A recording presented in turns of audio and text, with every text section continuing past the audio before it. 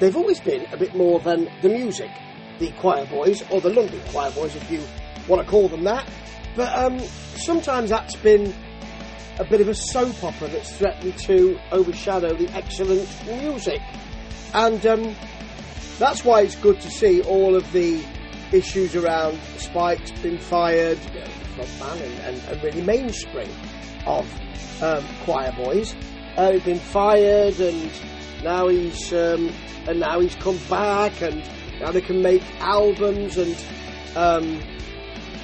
the sad thing is that one of the mainsprings, Guy Bailey, is not there. He's passed, and so taking his place is Luke Morley from. I'm quite excited about Luke Morley from Thunder, which is fantastic to hear. And the album's called Wardour Street. Now, you know, I'm not a great fan of Wardour Street. I think it's okay, but it's what it was. There's the thing, what it was, not what it is now, Steve.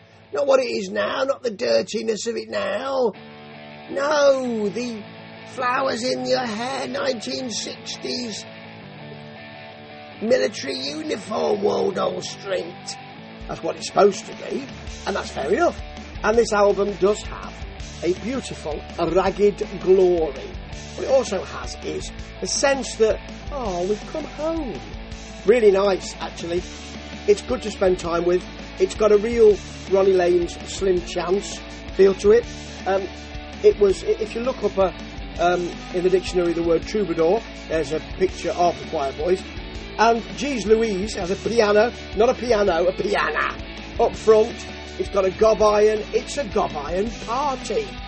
I mean, there's no food, but the drink is flowing, and so is the conviviality. And that's great. I love that they've got Frankie Miller on here. They have Frankie Miller on this album. And it could be a bit of Frankie Miller, I'm not sure about that, but it's a superb duet with that simple troubadour feel, that simple kind of, well, you know, we've had our times. Can't deny, he said with a bit of windy pops, can't deny that we've had a good time. And you can hear that in the way we sing, and also in the way we swing. So, you know, Spike and Frankie Miller, marvellous, just marvellous. I love the way that he does a baby sort of fit. Not like that, he doesn't do that at all. That's completely wrong, Steve. I don't know why I did that. That sounds like Paul Shane doing baby. No, you know, with the kind of soul big voice that Stevie Marriott used to have. He used to do that bit of kind of 1970s soul stuff and 60s soul stuff before the song kicked in. Well, Spike does a bit of that, which is lovely. It's a blues workout, then suddenly a sax breaks in. May I? Yes, of course you bloody may. Becomes very funky with the sax and organ. That's called Like It or Not, and it's my favourite track on this album. I like the way it leads out as well with Wardour Street, which is a calm, spoken vocal, a little organ, an easy guitar, a gentle sax. However, it's not sort of, oh, that's lovely. It's an arm round the shoulder and a nice walk home with no problems. It actually slithers about, this song. You kind of wouldn't expect it to, but then this is the Quireboys, so why shouldn't it? Yeah, it's great. It's a great album, this.